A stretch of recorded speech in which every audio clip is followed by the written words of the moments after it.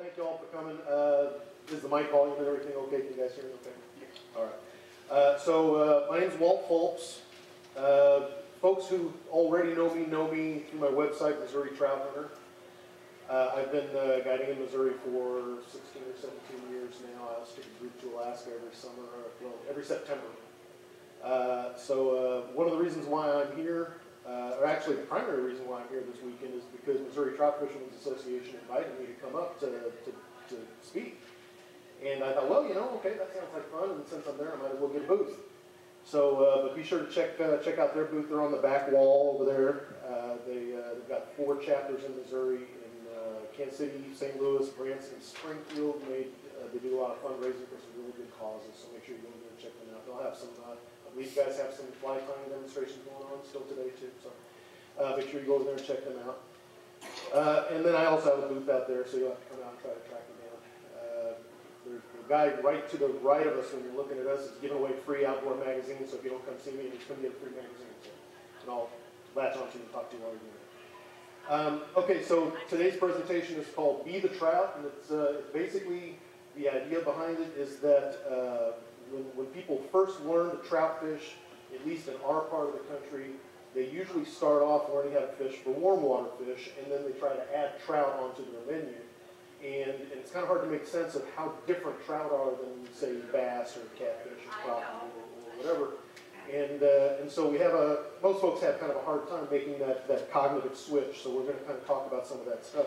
But before we really get into the meat of that part of the presentation, something that I learned a few years back is that when I would get to the point where I was encouraging questions, most of the questions would be about how did I become a guide, when did I start doing this, when did I start doing that. So I decided that it's a good idea to start off by just answering some of those questions in advance about myself, kind of let you know who I am and how I got to this point. So that's where we're going to start.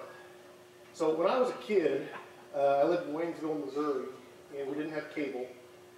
And every Sunday afternoon, you could watch on TV, there'd be some sort of an old comedy like Laurel and Hardy or Abbott Costello or something like that. And then there'd be like a Ron Ely, Tarzan sort of show on, or a John Wayne Western of some sort. Well, this one particular Sunday when I was about 8 or 9 years old, The Quiet Man was on. John Wayne, I think whoever programmed it thought John Wayne's got to be a Western, but it's not. He's an ex-prize fighter that moves back to Ireland because he kills a guy in the ring. So he goes back to Ireland and tries to live a life of peace. And Maureen O'Hara is his love-hate relationship person, which is kind of a standard role in movies of that time. So she goes to find the town priest to try to get advice from him about why she hates him, but she loves him, and what should she do, and all that kind of stuff. And as you can see, he's fly fishing while she's shouting in his ear. And he hooks into a salmon about yay big and loses it, and so of course he's mad at her. It's completely her fault. He didn't lose it on his own. Well, as an 8 or 9-year-old kid, what I took away from that is I need to get this magic fishing pole because that's the only way that you catch big fish. And so I nagged my mom until she got me a Walmart special 8-foot fiberglass rod that must have weighed about a pound and a half.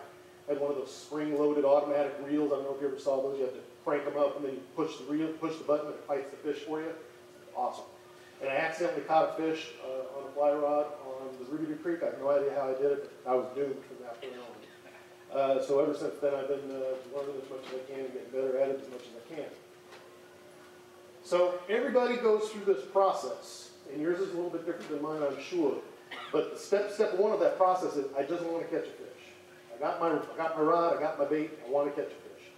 Once you get past that, then there's additional steps, and some of these are going to look familiar to you. Some of them are going to look weird because I'm weird. The next step is I want to fill my freezer. That one probably looks pretty classic. I filled my freezer, I filled my grandparents' freezer, my aunts and uncles' freezers, my neighbors' freezers, strangers. I was giving strangers fish. It was kind of ridiculous. I just caught as many fish as I could. The funny thing is that I don't even really like the taste of trout. Boy, I ate an awful lot of trout between about age 9 and 11. That's kind of almost all I ate. Trout and potato chips and candy, I think, was my entire diet. Then, of course, once you get over that, you get bored with that, now you want to catch something big. And over the years, I figured out that it's more than just a numbers game. You can target big fish. You just got to figure out how they behave differently than the little fish.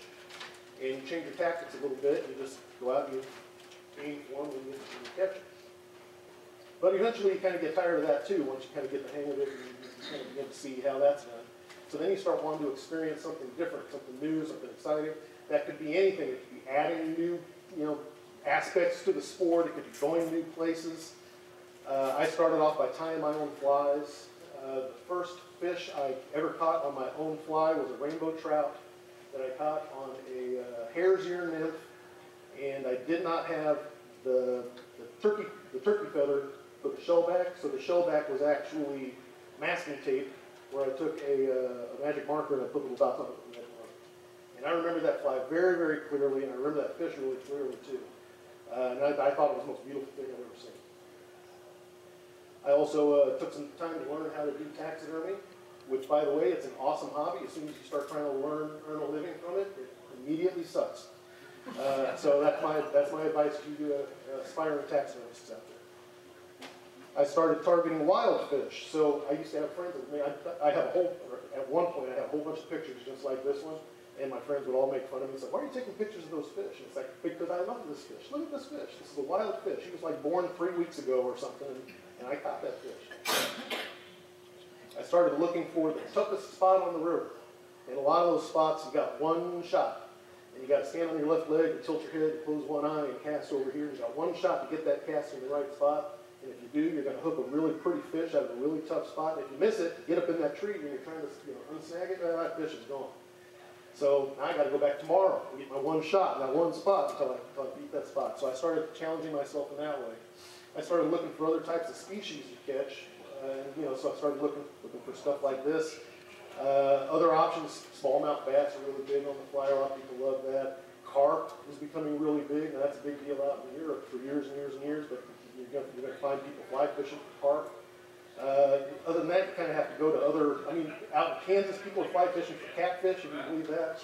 Other than that, you kind of have to do a little bit of traveling, to look for new species to catch on the fly rod. And I also like to just go out just to experience things, just kind of witness things that I haven't seen before.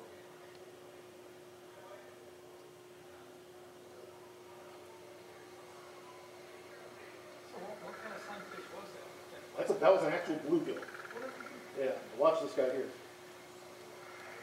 So I saw him on the current river, and so I started videotaping him and just walking toward him. And I was trying to get a shot of him taking off and flying away, just kind of add to my collection of video shots. And he turned, started walking away, and he was like, "Well, I'm going to get this little snack here before I fly off." And that guy's my hero right there. I really love that. But I've had all kinds of experience that I don't have on tape. I was in the river one time, and I heard some rustling in the bushes, and I looked up just in time to see an otter take off like Superman into the river. I had a deer jump in the river and swim over to me because she was being chased by some coyotes, and she just hung out with me for like an hour. I've had all kinds of really cool experiences. Now, oddly enough, whenever I have a cool experience, 9 times out of 10, my video camera's battery is dead or I don't have it with me. But just trust me. You just got to trust me with all this stuff. So the next step for me was it's time for me to start teaching other people how to do this because I'm having such a great time with this. And the first person that made sense for me to teach was my son. And that's him with the first 2 trout that he ever caught all by himself, tying on the lure, casting them out, catching them. He's about 3 years old. They're huge Elmo fan.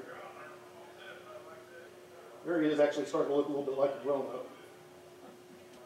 I also put up the website, Missouri Trout Hunter, and that's been up about the time I started guiding, about the time the website went up.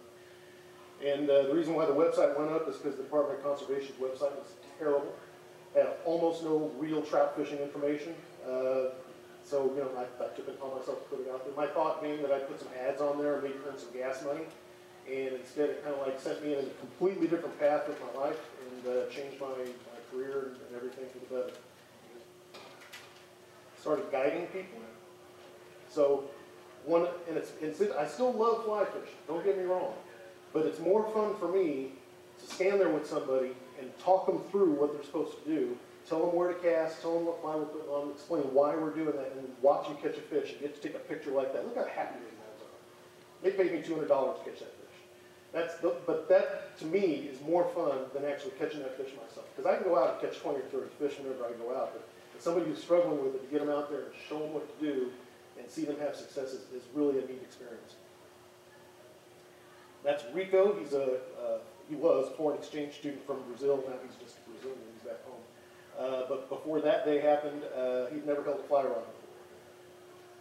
And I've also taught classes with younger kids. 8 to 12 is a good age for kids to start learning how to fly fish. And I've also taught plenty of adults how to fly fish. I sat down and tried to figure it out, and my best estimate is that I've introduced somewhere between 800 and 850 people to fly fishing over the years. I'm shooting for 1,000. Yes, check it out. I've written a bunch of articles. And yet I continue to get bored because I've got what I think of as fishing ADHD. I need to be doing something new all the time. So when I start getting bored with one area, I just start looking for something to add to it and to mix it up a little bit. So I started looking for adventures. Now these things didn't all happen in this order. They all kind of like overlap and happened at different times. So I originally started going for adventures in my 20s. That's me on the Frying Pan River in my George Michael Wham days. And that stonewash denim, boy, I tell you, they don't make it like they used to. Used to go out to Colorado to the Black Canyon. That was a lot of fun. That's from my first trip to Alaska. That's from my last trip to Alaska. And then you get to the point where it's like, okay, who else can I share this with? How can I spread this around a little bit? I'm experiencing all of this wonderful stuff. I got to let other people know about it.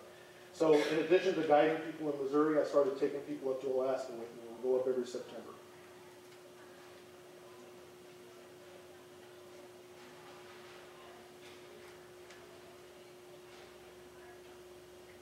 So someone always asks, what the heck is that thing? Well, that's a pink salmon.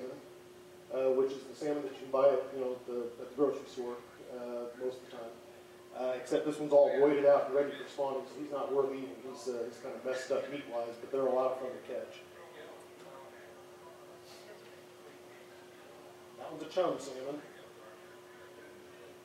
There's my son looking even a little bit more like a grown-up with a pretty good-sized sockeye. And that big old scrape on the fish is actually bear damage. So this fish survived the bear attack and then got killed by a teenager. So I mean, that's got to be humiliating for a fish.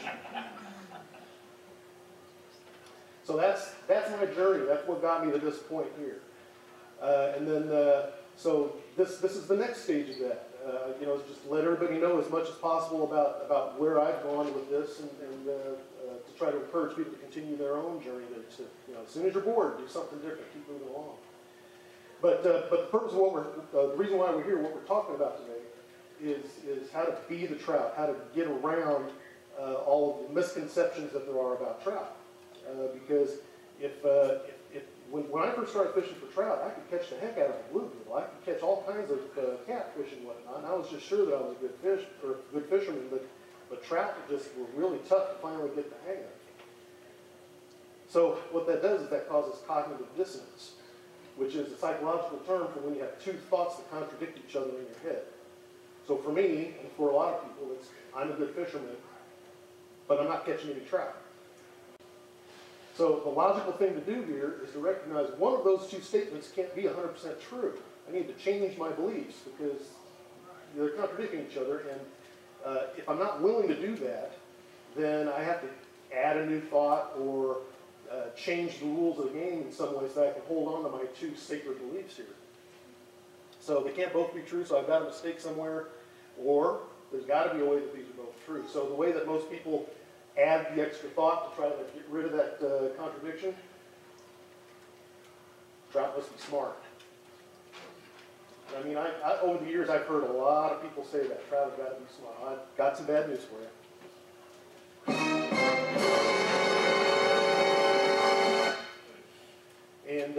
And incidentally, I've got to do my first book, finally. I've been working on it for 10 years. It's going to be coming out here in the next month or two. And I'll give you 3 guesses what the title of the book is. It's the foundation of my trout fishing philosophy. And whenever I go fishing, what I preach to people is, step 1 is catch all the stupid fish first. Because they don't have much of a brain. They're basically as dumb as a bag of doorknobs. This fish right here, this is a heck of a nice fish. I caught this fish at Merrimack Spring Park, which I don't normally fish in the trout parks. But I had a client that wanted to stay in the river once our guide trip was done. And so I was leaving without him. And I'm walking into the park, and as I'm walking through the park, I was like, look at the size of that fish. And so I went and I bought a tag, and I went back down to that fish, and I harassed this fish for darn near an hour.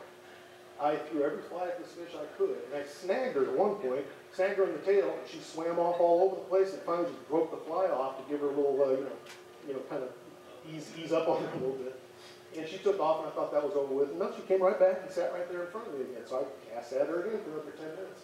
I finally picked the fly that she ate, and I caught that fish. That's a dumb fish. And when I finally hooked that fish and she was thrashing around, I started kind of developing a little bit of a crowd. People kind of started walking over and looking at me, which that's one reason why I hate the trout parks. I don't like the whole on display sort of thing. And I was kind of embarrassed because it was like, wow, man, look at that fish, nice job. And it was like, no, this is just a dumb fish that drifted a fly into her mouth. So yeah, that is a dumb fish. Now, the reason why she was so uneducated, let's say, is because she was probably stocked in the river the day before. So she had zero life experience. She didn't recognize me as a threat. So if I was to catch that fish out on the river in a more wild setting, that fish has been in the river for a few years, and she's learned that moving shadows and sudden sounds might be dangerous if she would have been up underneath that root rod. That still doesn't make her smart. So trout don't have a cerebral cortex. When I say the word brain, the image you picture, all that gray wrinkly stuff, that's the cerebral cortex, and they don't have it. All they have is the inner brain. So they can still learn, but they learn by trial and error, or they learn by observation. But they don't have the ability to engage in that multi-stage clinical problem solving. So human beings can do that. Not that we always do, because sometimes we're stupid too. But the multi-stage clinical problem solving is, I've got a problem. What could possibly be causing my problem? Here's my list of possible causes. What are some things I could possibly do to address those causes? Here's my list of possible solutions. Which one makes the most sense for me to try first? What's going to be easiest? What's possibly going to fix the cause for most of you? Make logical decisions based on that, and you do it until you solve the problem. Trout can't do that. Trout see the shadow, they either run or they don't. They make the right decision, they live. Make the wrong decision, they die. If they live, they repeat the behavior. That's essentially it. But this is interesting. A few years ago, there was a study, well, it wasn't a study, but it was a paper published at a university in England, and it was a fisheries biology class. And part of what they did every year is they would study sticklebacks, which are just a little fish. And part of the coursework was they would take sticklebacks and they would put them in a tank, and they'd have little feeders with the little rods hanging down in the water, and they would study how long it took the fish to figure out which rod gave them food and which rods didn't give them food. And so it was just like a exercise in research. Well, what they discovered this one semester was that suddenly they started having all these fish, they put them in the tank, and they'd swim right over to the correct rod and hit it immediately. It was like, well, how the heck are they doing that? Did we suddenly get a batch of psychic fish? Well, no, one of the students inadvertently moved the two tanks together. So these fish were observing the study, and they were seeing where the food was coming from, and then they put them over there, and they'd go right there. So that was the first documented case where fish, we could show that fish learned a behavior by watching other fish. So that's kind of cool. So that leads me to trout mythology, though, because there's a whole list of them, and a lot of these you'll agree with, and some of them you might not. So if anybody wants to argue with me, you might want to wait until afterwards so I don't embarrass you in front of everybody. But there's a lot of them that look familiar to you, things that you've believed in the past that now you know is not true, and there's going to be some that might surprise you. So trout are smart. We already talked about that. Trout are picky eaters. So this one comes from advice that over the years I had received from people that if you're going to bait fish, you got to make sure that the point of the hook is hidden inside the kernel of corn or the salmon egg or the dough bait or whatever, because if they see the hook, they won't bite. That sort of thing. Or if you're going to fly fish, you got to match the bug just absolutely exactly perfect. Otherwise, they won't bite. And almost never is that the case. Trout, by and large, are just kind of opportunistic feeders. If they see something that looks like food, they're either going to eat it with reckless abandon, or they're going to taste it, or if they don't eat it, then they're just looking for something different. So that pickiness is not really the issue that we're talking about. Trout like cold water. Trout are actually cold-blooded.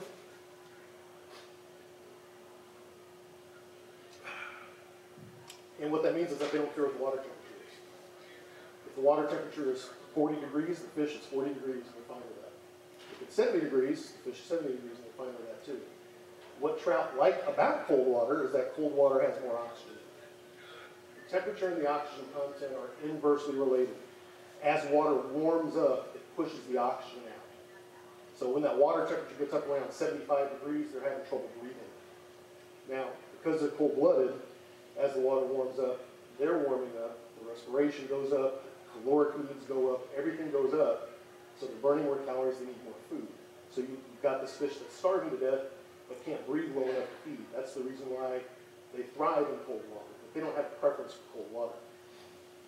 Therefore, when somebody says that the fish swim upstream looking for the spring, well, they don't, because number one, they're not smart enough to know that a spring exists or where the spring is.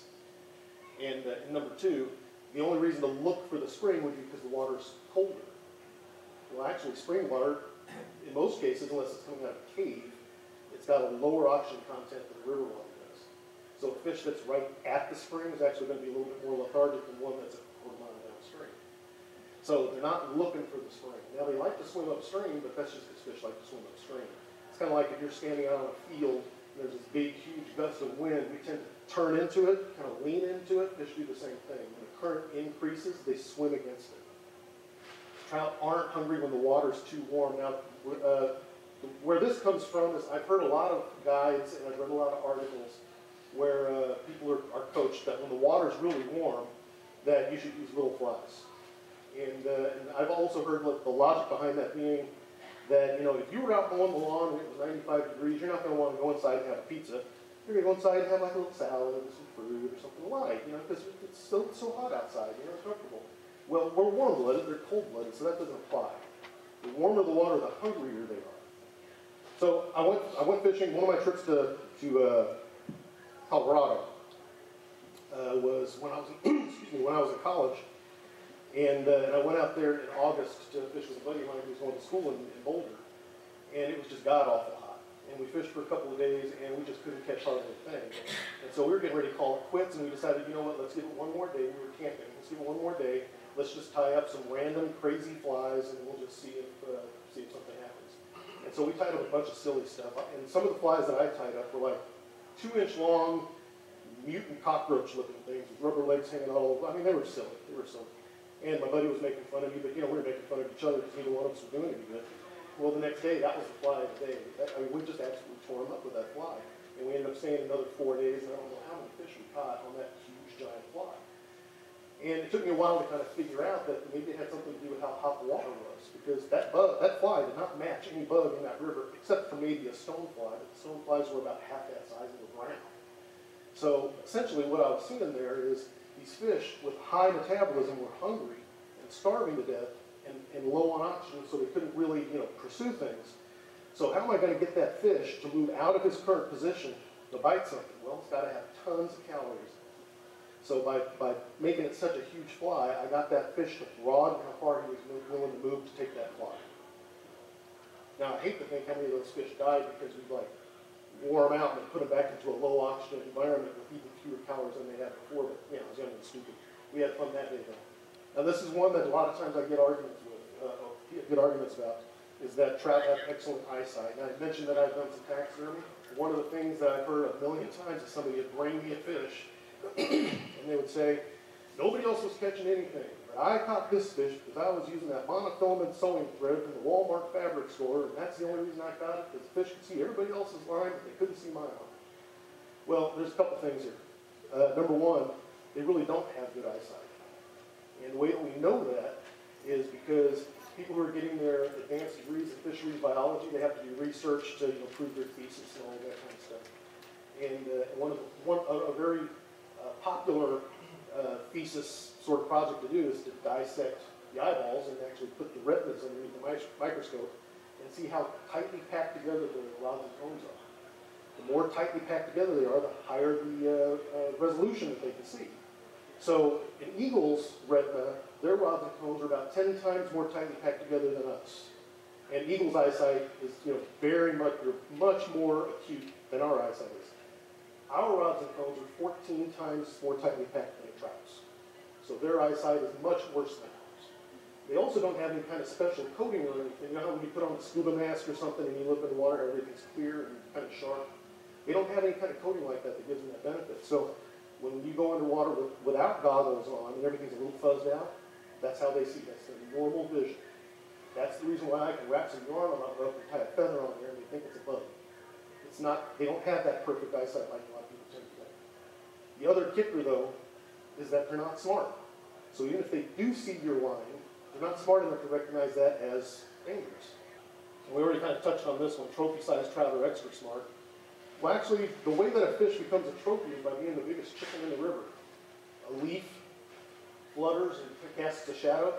The one trout that freaks out and hits that root wad, he's the one that's going to grow up. All the rest of them, it's just a leaf. Well, at some point in time, that just a leaf is going to be an otter, and he's not going to survive. Or it's going to be a fisherman, and he's not going to survive. But that one that's the biggest chicken, he's the one that's going to grow up. And at some point in time, they reach the point where they're now the dominant predator in that stretch of river, and they no longer feel afraid. And I've seen that happen before, where I'll see a big old fish, and you can like walk over to it, almost kick it. He'll stay away from you, and he'll eventually leave, but he kind of begins to lose his fear of you. Now, since otters have been reintroduced into Missouri rivers, that's begun to go away, because, you know, otters obviously, they'll eat that fish. So those fish are learning a different lesson now. And trout migrate looking for the spawning grounds. This one comes from Discovery Channel, you know, where the salmon, they disappear into the ocean, and a few years later they come back and somehow magically they find their way to the exact spot where they were born. Well, that's actually a load of garbage. A lot of them do, but a lot of that is luck. So it's not an instinctual sort of thing. When the current increases, when they feel the current, they naturally go against that current. So what happens with salmon is they hit the salt water, they work the ocean currents in the Pacific, for example, and then around the same time of year, as they work that circuit, first of all, they have an awesome sense of smell. They'll smell home, which kind of gets their attention. And then in the summertime, before all the salmon runs happen, the rains start happening, the current goes up, and that flow from those rivers increases and steers them right up those rivers. And it's about an 80% success rate when you get somewhere close to home. But salmon end up in the wrong rivers all the time. Where I take people is Prince of Wales Island. There are no king salmon runs on the entire island. But every year, people accidentally catch king salmon in those rivers. They don't spawn there. It's just some odd, random salmon that just happened to swim up the wrong river because it kind of smells like home.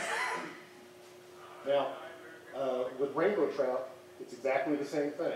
Or brown trout, it's exactly the same thing. You just take the ocean out of the equation. So it starts raining in the spring, the rivers come up, they migrate, and then about the time when it's time to spawn, they just happen to be where they're supposed to be. So as far as rainbow trout in Missouri, that's one thing that people are surprised about a lot, is about spawning trout in Missouri.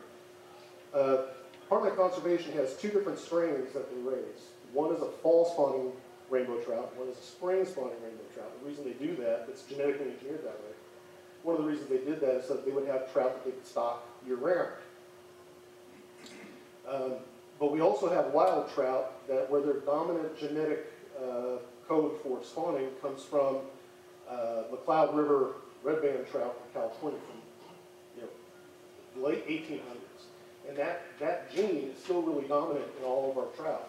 So the hatchery trout that spawn will eventually crossbreed with one of those wild trout that has that McCloud gene in there.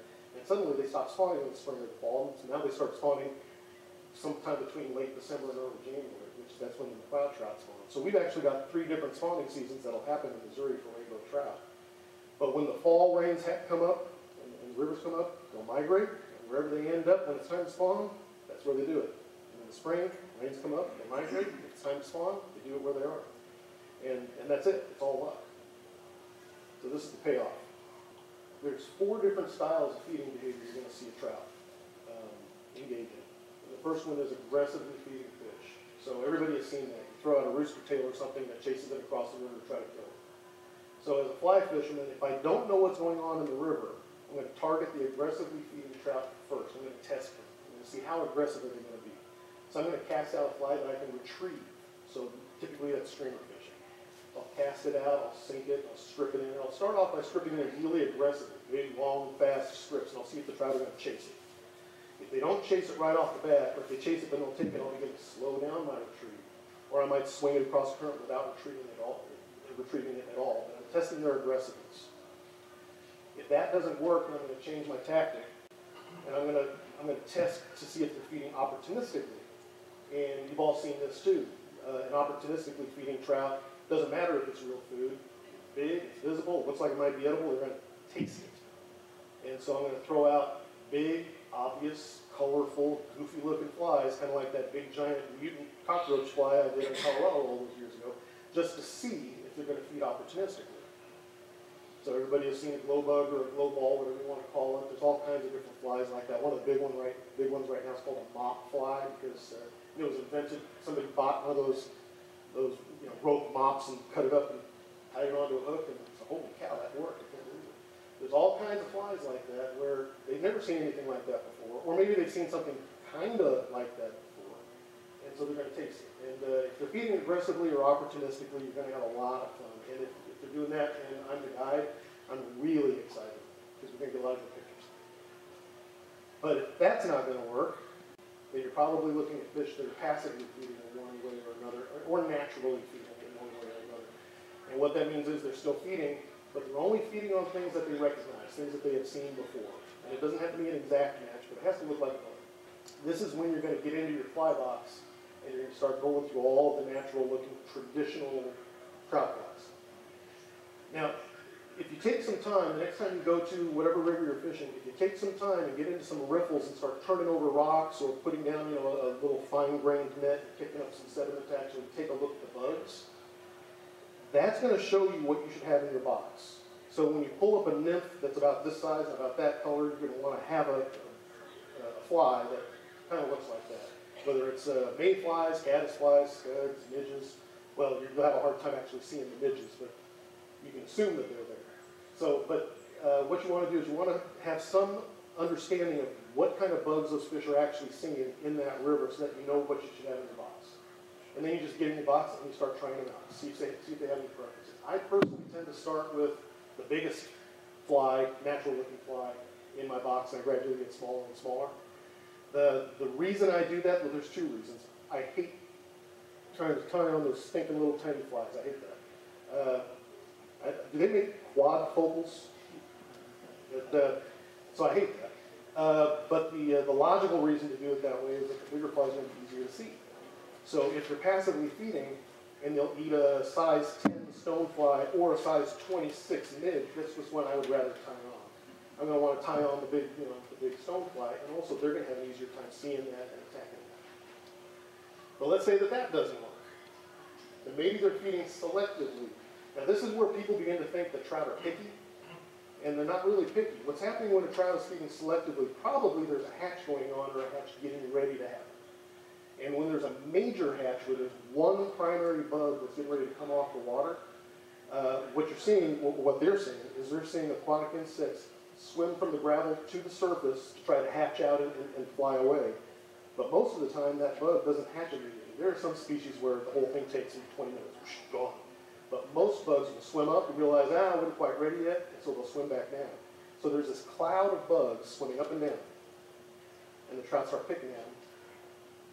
And they know that it's food, because when they bite on it, it's soft and squishy and tastes good. And everything else just becomes part of the background noise. It all becomes part of the static. So when you cast something that doesn't look like that, it's not that they look at it and say, no, I really prefer this. It's that they're just not even seeing it. It's just clutter, it's debris, it's whatever. They've just learned to ignore it and to disengage from all of that, because there's real stuff that's driven by that they can actually eat. If you're still not getting hits, there's a couple of different reasons why you may not be getting hits. Maybe they're not feeding at all. So on the Merrimack River, there are certain times of year where we have some really big overnight hatches, and like pretty amazing overnight hatches. So if you go fishing at first light, those fish are full. So during those times of year, I go in the afternoon, and usually as I'm pulling into a little parking area, wherever it happens to be, I see people leaving, and I know they're leaving thinking, man, the fish stunk this morning. And I'm like trying to fight them. No, wait, don't go. You're going too early. You need to stick it out. And that's really typical, is that just during those times of year, fishing better in the afternoon. Maybe they're spooky. The water's really low, really still, low flow.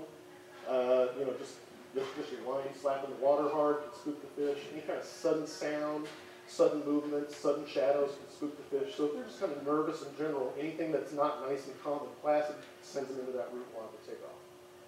And it could be your fault. Maybe you're walking too fast, stumbling around, wading in too far, too aggressive with your casting. Or they might need some help with you finding the fly. Now, when I say this, we're talking about that whole thing about there being debris in the water, kind of like what I mentioned before, and they can kind of key in on certain things that are food and certain things that are not.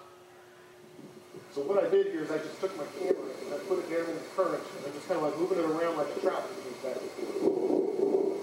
This part of the river is only a couple of feet deep, and it's gin clear.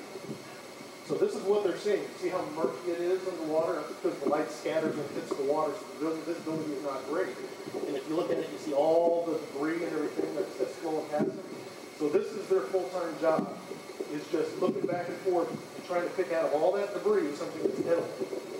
And if they see something that might be edible, usually they'll taste it. And if it's not edible, it comes right back out. So the way that you defeat this is there's a couple of things that you can do. You can use two flies on the same rig. You can put a loud, obnoxious fly first, and then something more natural afterwards. And they'll see that big fly, and they'll line up, and they'll inspect it. And then if they either choose to eat it or they don't, now they're in position for your more natural fly that's going to drift right along behind. So that helps them pick out food out of all of this mud.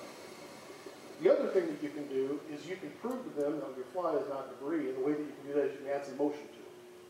So the most common way to do that is called swinging your fly. Steelhead fishermen do this all the time, and the reason why steelhead fishermen do it is because the steelhead run, kind of like a salmon run, they're coming from the ocean, but they don't usually come in vast numbers. They come in individually, and so there's one here, there's one here, there's one here, and they don't generally hang out in a feeding line and everything. They're just kind of like they're scattered into enough streams. So to show their fly to as many fish as possible, they swing it across the current so they can show it to all the fish in that stretch. But what we wanted to do for the trout here is we want to cast across the current, maybe downstream a little bit, and sink that fly, straighten out your line so it's not whip cracking around, just so it's nice and gentle, swing across the current. And if you're the fish in the current, what I want you to see is I want you to see the fly coming from deep to the surface across your field of vision, just like that.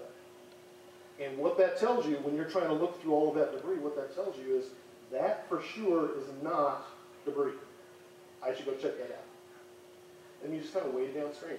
Do a couple of swings, cast either straight across, a little down, You get some different presentations, take 2 or 3 big mommy steps downstream, do it again. And you just work that whole stretch. And sooner or later, you're going to find a trout that's going to follow along. And when you just let it sit there for a second, it'll come up and grab it. Or it's going to do one of those Three Stooges moments, it's going to slap them upside the head and snap at it. So those are the 2 things you can do to defeat all of that debris. Does that make sense? Okay. You guys got any questions for me? None at all? Man, I did great. You're talking Yes. about the trout parks. I'll say something on the Missouri side. Do you have any favorite for wild trout? Is there some rivers that are better locations? For wild trout, my favorite wild trout river in the entire state is Little Tiny Creek, which is about half an hour south of Raleigh. It is the most consistent wild trout population in the state. My second favorite would be Crane Creek, which is over southwest of Springfield, and that's one of only a few locations in the world where you can still catch a pure stream of cloud red band trout. But that fishing is really great too. Anybody else? So on a piney, Yes. excuse me, on a piney, you go near Lane Springs, then, is that where you put it in, or? Well, there's a couple places you can go.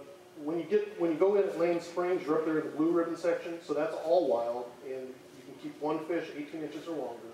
Nobody ever keeps fish out of there, but that's the regulation.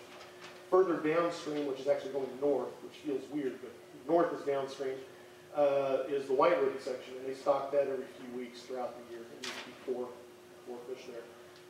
Most of the locals that go there, they just bait fish or throw rooster tails or something like that. But the fly fishing there is pretty good. But yeah, I tend to go in at Lane Springs, I tend to go downstream from Lane Springs. Anybody else? All right. Well, I've got some flyers over here if you want to grab one. Business cards. There's a place where you can sign up to get on my email list if you like.